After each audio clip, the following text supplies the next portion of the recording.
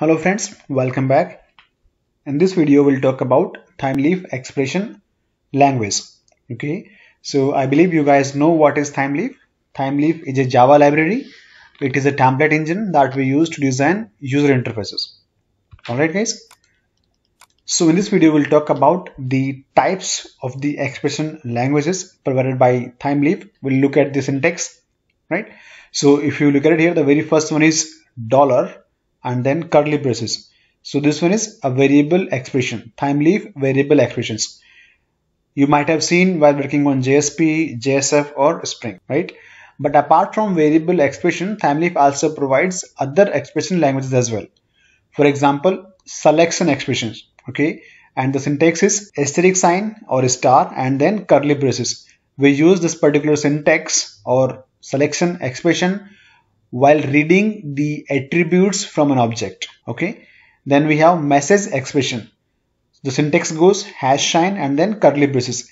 We use this particular expression while reading the dot properties file. For example, messages dot properties. Okay, and the next one is link or URL expression. So the syntax is @ and then curly braces. Okay, so and the last one is fragment expression.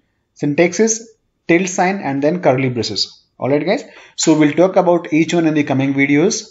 I'll give you a demo as well, right? But in this video we'll focus on Thymeleaf variable expression and the syntax is here, $sign and then curly braces. Alright guys, so let's go and create a new project and let's have a look at the demo. Alright guys, here we are. Let's go and create a new project, Spring Boot starter project, and then let's call it Thymeleaf expression. Okay, let's go next and choose the dependencies. We are going to make use of Spring Web and Thymeleaf. Click on next and click on finish. Now guys, as part of this demo, we are going to take the example of a novel. So novel will have a title, published date, genre, number of pages, price and author. So author will have its own information like first name, last name, city, zip code, country and all. Alright guys, let's go to the project. Let's go and create a controller first. So we are going to create a controller. Let's change the package to controller and let's call it index controller. Index controller. Okay, so this is just a class. Let's use the @controller annotation. Okay, and now let's go and add a function here. Let's call it index page and I will return a string. Let's call it index. So what is index? Index is my view name. This is the name of my HTML page. We don't have it yet, but let's go and create now. So I'm going to resources and let's go to templates. So I'm going to create index.html page inside templates folder. Okay, index. Let's go and add some text here. Index page.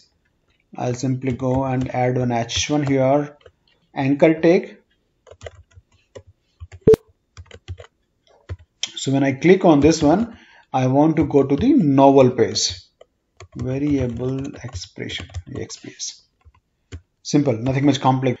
Now guys, so this is all good. Let's go and add a get mapping here. Get mapping on what? Get mapping on root. Okay, so on root, I want to load the index page. Alright, now let's go and start our application. Alright, here it says the application is started. Let's go to the browser and open a new tab and type localhost :8080. Guys, what do you see? H1 tag, and this was supposed to be a link, but it seems something went wrong. Let's go and check it out. reference. Sorry, I made a mistake here. It's a anchor tag and then h reference. Okay, cool. Now guys, let's go and create a VO. We are going to create a VO value object. And let's call it what? Let's go and create first a package and let's call it novel itself. Novel, right? Now guys, our novel will have private string. It is going to have a title. Then we are going to store the date in string only. Published date. Integer, say number of pages.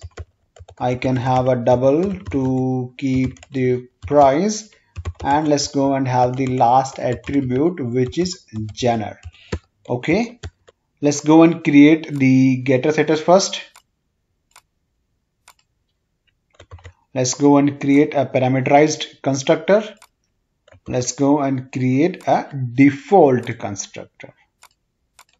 Cool. So we are done with our VO. Now guys, so if you see here, if I click on this link, novel page, but there should be a controller to handle this particular mapping, right? So let's go and create another controller. Let's call it novel controller only, right? So we are going to call it novel controller. Okay, right? So let's go and add the controller annotation. Cool. Let's go and create a function, public string. Let's call it novel page. Simple. Right? And then return what? I want to go to novel. We need to add the get mapping as well, right? Here, get mapping on what? Get mapping on /novel. Cool. So this is good. Now, but we don't have our novel page, right? So let's go to the templates folder. Let's go and create a new HTML page. Let's call it novel. Okay, so this is my guys. For now, let's go and create h1. So welcome to novel page. Simple. That's it for now. Let's go and verify our application. Let's quickly start, stop. Alright, so restarted. Localhost 8080. Here is link novel page. Now if I go to this particular page, what do you see? Welcome to novel page. So this is our next screen. Okay, now guys, I want to display all the attributes like novel title, novel published date, number of pages, price, genre, everything, right? So let's go and modify our novel.html. I'm going to add h2, couple of h2, right? So this is say title, and then I'll put few more here. I'll simply repeat title. What next one is published, then I have pages, then we have price, and then genre. Cool, right? Now guys, as I told you in the video, that Thymeleaf is based on natural template. What does it mean? It means that to view the page you don't need a container or a web server. What you can do is you can simply go to your HTML, right click and open a web browser. So you will see the look and feel of your page. Okay, yeah, as of now we haven't added any Thymeleaf code, right? But we'll see how our page behaves after adding the Thymeleaf attributes. Okay guys, so guys, our UI is ready, right? Now it's time to add the Thymeleaf attributes. Okay, but before that we'll go to novel controller. Let's go and add a model here, model, and then model. So if I import, you can see here org.springframework.ui. okay, now guys, what I'm going to do is I'm going to create an object of novel. Let's call it novel object, new novel, but I'll go and choose the parameterized constructor. Okay, now it's time to add some details. So let's call it one Indian girl. So that is my novel name. Published date, I don't remember exactly, but let's go and put something 31st March. Number of pages, say 280. Price, say 550.00. and genre, it is a fiction novel. Cool, right? So our novel object is ready. Now we need to go and make use of model dot add attributes. You guys know why do we use model, right? If you want to send something to your UI, we use model attribute. Okay, so this is cool. We have our novel object ready. Now guys, we have to make use of our novel object so that we can read the values. Okay, now it's time to use the Thymeleaf attributes. So the attribute is Thymeleaf th:\text equals to, I'm going to add the syntax which is $, and then curly braces, novel object dot title. So I believe you guys know what is novel object. Okay, novel object is this one, this particular. If you change it to novel, then you have to make use of novel on your screen. I'm calling it novel object, so I'm using novel object only, right? Now if you see, it says th is undefined attribute name. Why? Because this particular page is a HTML page. It doesn't know anything about Thymeleaf. So let's go and add XML namespace : th equals to https : www.thymeleaf.org. Now it's happy. Okay, now guys, it's time to go and add the th:\text attribute for the others as well, right? $, I'll use novel object dot, and this time I want to use the published date. Okay, and same for th:\text equals to, for pages, dollar curly braces and then pages. Okay, we'll do same for price, th:\text equals to $ curly braces dot price, and we'll do same for the last one, which is our genre, equals to double quote curly braces dot genre.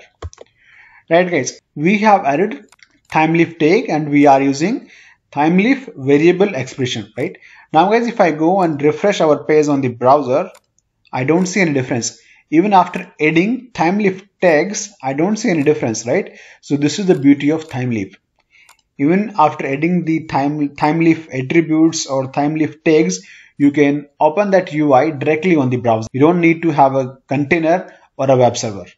Alright guys, now let's do one thing. Let's go and restart our application. Let me just go and restart our application. Alright, so let's go to the browser. Let's go and refresh. What do you see? One Indian girl, published date, number of pages, price and genre. Cool, right? So guys, this is how you can pass the data from your code, from your controller to UI, right? You can read the object value by using Thymeleaf variable expression. Okay, so here I can see that we have got the novel information. What about the author? Where is the author, right? So let's go and create another view. Let's call it author, right? So author will have what? A string. Let's call it first name, right? And another string, let's call it last name, right? What else do you want? Let's go and add city and country. That's it. I don't want to add more here. Enough for now. And let's go and add. We are going to create the getter setters for all the attributes. We are going to create a parameterized constructor, and we are also going to create a default constructor. So this is cool. Okay, now guys, to make use of this author view, we'll go to our novel.java class, right? And here we'll go and add one more attribute, author, of type author.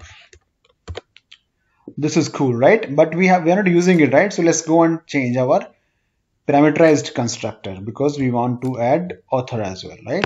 So what I will do, I'll go here. Let's go and regenerate the constructor by using all the fields. This is cool. Let's go and create the getter setters for author as well. Okay, nice. Let's go to novel controller. Now you will see an error message here. Why? Because we are missing the author.